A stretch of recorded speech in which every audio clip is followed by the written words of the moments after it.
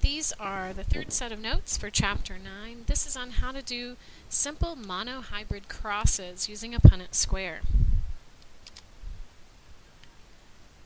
By the end of this slideshow, you should be able to predict the genotypic and phenotypic ratios from a monohybrid cross. Punnett squares are used to predict the results of a genetic cross between two individuals, and they work using the principles of probability. You probably know these already, but I'm going to review them anyway. Alleles are represented by letters, such as capital letters and lowercase letters. The capital letters stand for the dominant allele, and the lowercase letters stand for the recessive allele. Some general guidelines to keep in mind: if you find yourself choosing your own letters to use in a Punnett square, please remember to choose two letters where the capital and lowercase letters look very different. For example, don't use C's, because the letter C, it's very difficult to tell whether it's capital or lowercase, especially some of you that don't have the best handwriting. Quick review on homozygous and heterozygous. You know what the prefixes homo and hetero mean, but you may not know what zygous means. Quick review. Zygous is referring to a zygote. What's a zygote? I'm glad you asked. It is the result of an egg and a sperm fusing together. So it's that initial cell that will soon grow into a baby. It's called a zygote. So when we're talking about homozygous, we're talking about an individual or a cell that has two identical alleles. When using the term homozygous, be sure to clarify whether it's homozygous dominant or homozygous recessive. Heterozygous is when the cell or the individual has two different alleles for one particular trait.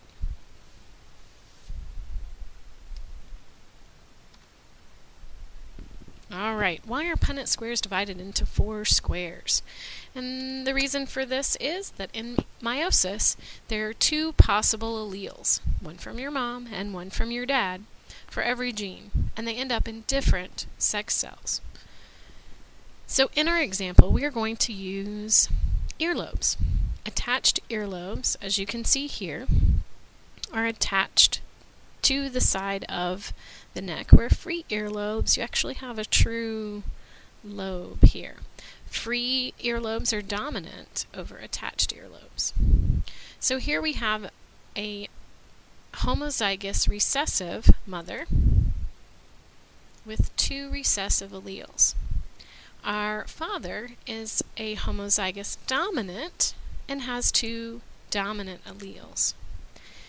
Filling in the Punnett square is fairly easy. We'll start with one letter and we'll move it across or down into both boxes. So this F we will move into this box. We will move another one into this one as well. This one we will distribute into each of the boxes also.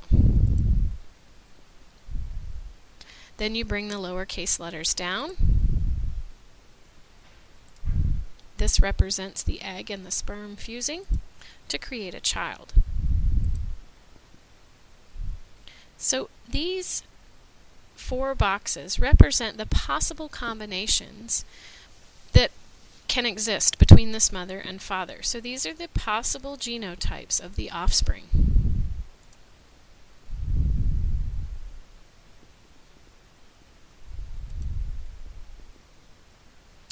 So, what do Punnett squares tell us? They can tell us the genotype and the phenotype of children.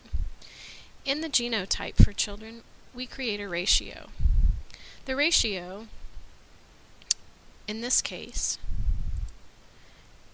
is 4 of the children will be heterozygous, 0 are something else. 100% of the children will be heterozygous for this trait. The phenotype of the children, if free earlobes are dominant and the children all have one gene for free and one for attached, the phenotype will be free earlobes at 100%. Let's take a look at another cross. Here are the parents. They're both heterozygous. So we're going to distribute this parent and this parent into the boxes. We'll call that the mother, this one, and this one we'll distribute over here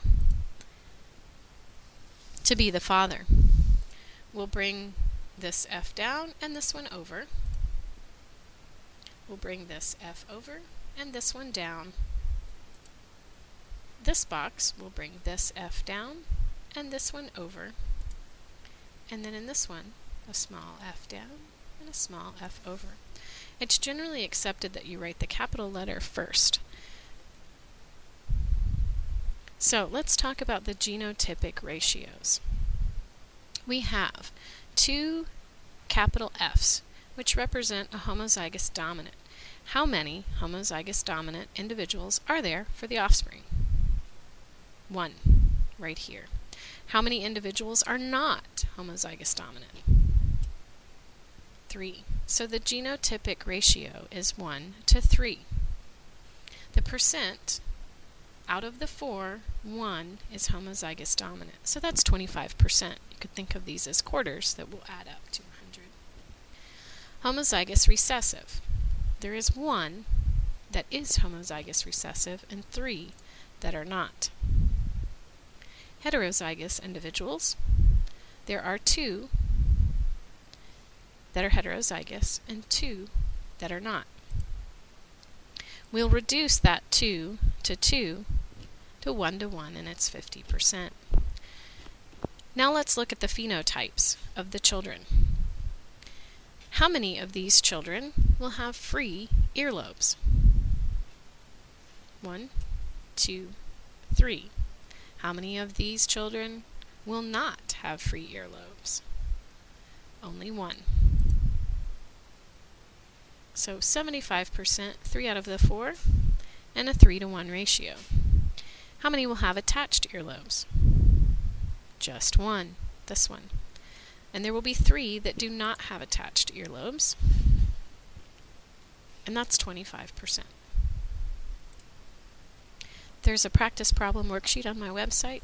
If you would like to download it and try it again, feel free.